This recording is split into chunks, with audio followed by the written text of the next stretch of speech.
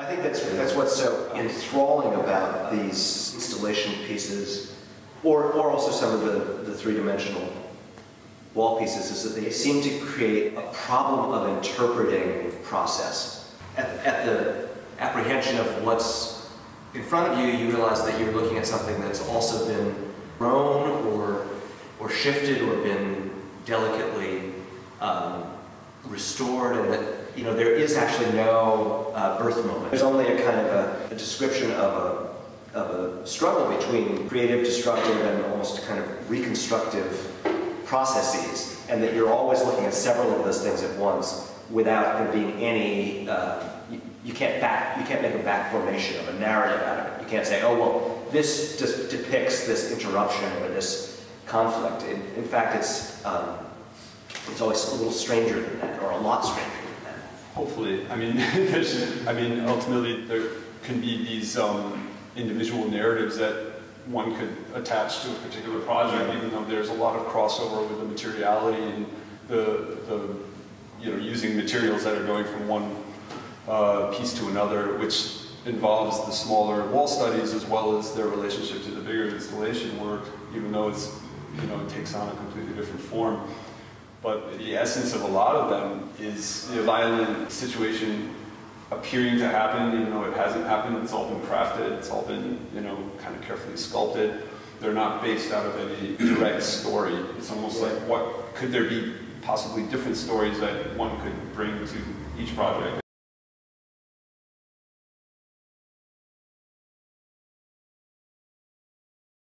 I was delighted by your work before I made any real inquiry into its origins or asked you for any suggestions about how I think about it, how I contextualize it. Partly because I saw it in terms of the violations of the body and shifts between the materiality of the body and machines that I was familiar with through films by John Carpenter and David Cronenberg, and I think those two most prominently, but that there was a kind of a phenomenon that seemed to me really typical of our generation, of being anxious but also thrilled about the kind of techno-horror or bio-horror lexicon, let's say, of forms and ways of making you excited and freaked out.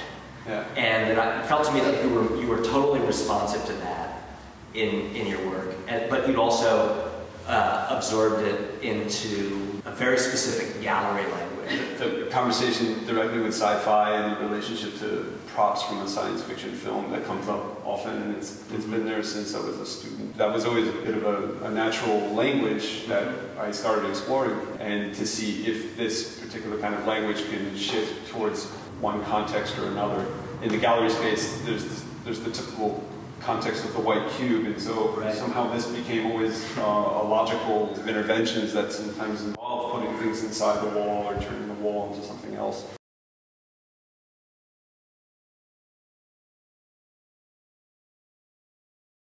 For me, as a writer, when I've thought about my attraction to iconographic, impossible objects, which begins for me with in a way, with Kubrick's monolith, or also with the image of the spaceship itself, or the bathospheric spaceship, also in 2001, the pod that floats through space, and that this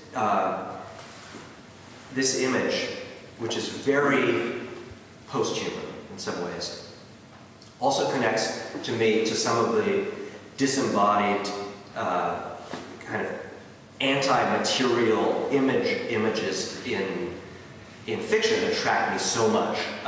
Things like the Golden Bowl and Henry James, the kind of iconographic object that hovers into the world of the pure symbolic, immaterial sphere. But one of the things that happens next is, after that icon becomes celebrated, then the only thing to do is to kind of retrieve it for the idea of function for the body, to reinvigorate it with something more gritty or more human, to confess that it does interact with our world. you know, to rematerialize it. And one of the things that, you know, when I talk about a relationship to minimalism, it seems like your work is partly about a, in some ways, possibly a satirical or hostile, or both, intervention on the sublime post-human ideology of minimalism that says, well, actually, we're going to have to get fascinated with how our bodies interact with these things. The physical interruption, process of the making, is going to be the subject. We're not going to go into a perfect golden bowl or untouchable cube floating, you know, dematerialized cube floating. One of the earlier origins was to imagine some strange hybrid of perhaps a heavy metal song that mixed with a video game that mixed with a horror film, and some constellation of those three kind of strange directions of pop culture. Well, but also the interest in the enigmatic, towering artifact. I mean, in a way, the missing piece of the triangle I described between Kubrick's monolith and the Golden Bowl is the presence, the weird sculpture on the Led Zeppelin jacket, right? That everyone's looking at with awe. And for many people our generation, that might be your first encounter with the proposal that there should be like an impossible object of reverence, right? Before you encounter one in a museum.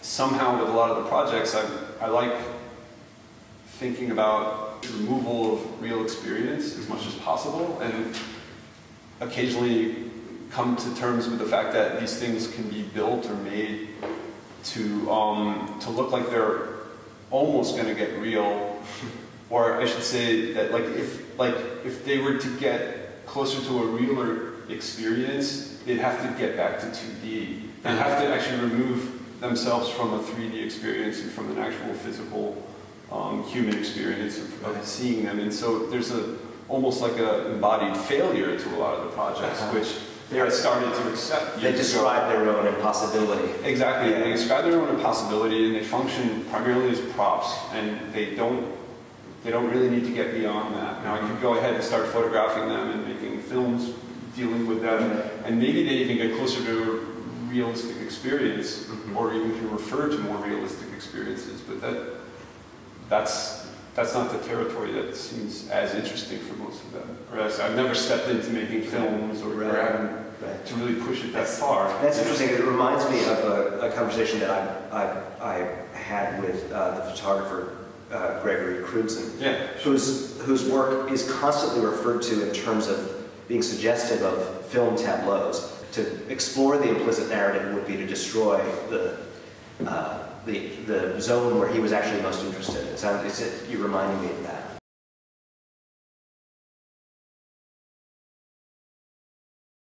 One of the most exacting areas of your operation is the tension between the possibility that these things will have a punchline or provoke humor, but they retain an austerity or a degree of risk or anxiety that keeps you in a space that's just short of the release of humor. I mean, unfunny jokes is the wrong word for them, but there's sort of the possibility of them resolving into jokes seems to me to be poised just short of that experience, so that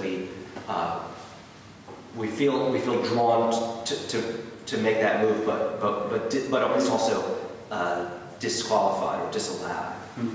It's funny. I mean, I don't think there's ever been a project where I've really thought, okay, this is going to make everyone laugh. You know, and it's somehow, if there is a smile or a release of a laugh or whatever concerning a project, I almost feel that if I'm successful in getting there, it's because there's perhaps a more roundabout way of getting there, and a lot of it has to do with perhaps the uncanny relationship that you have to such a freaky experience, or like something that's just blatantly absurd. And you know, like when you encounter absurd situations, and it really doesn't matter what art form this is, you're gonna be titillated by it to a certain degree, and somehow that feels like a successful territory to try to actually pull another, or push another button, or push another nerve, Right. for not just an audience, but for myself. But it's definitely not in the foreground.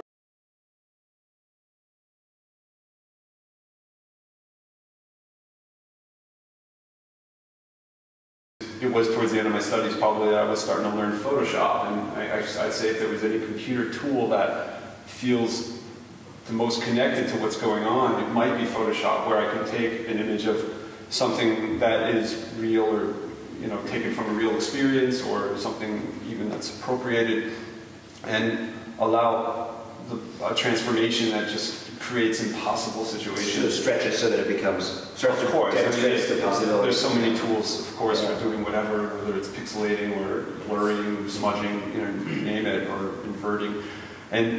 But at the same time, I don't take any of it too seriously. I'm not interested in the program necessarily of what the photorealists have been doing, and trying to actually create that level of hyperreality to the point where it needs to imitate something perfectly.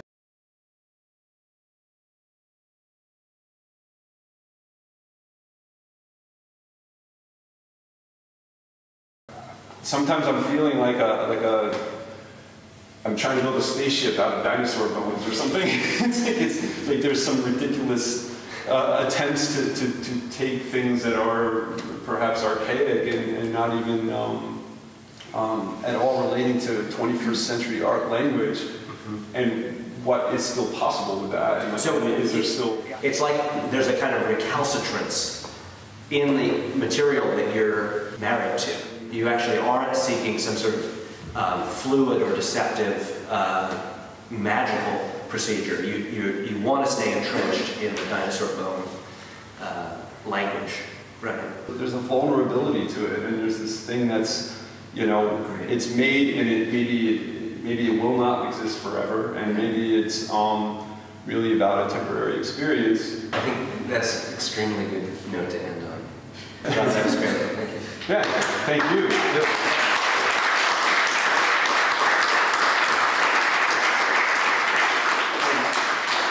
Happy birthday, Jonathan just turned 35. Yeah.